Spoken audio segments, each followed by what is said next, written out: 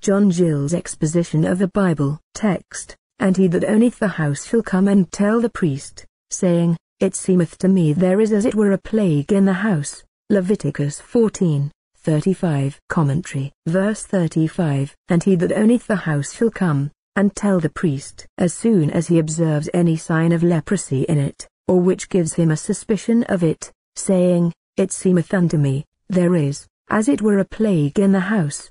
He must not say expressly there is one, how certain soever he may be of it, because the matter must be determined by a priest. So runs the Jewish canon. He whose the house is comes and declares to the priest, saying, There appears to me as a plague in the house, and though he is a wise man, and knows that there is a plague certainly, he may not determine, and say, There appears to me a plague in the house.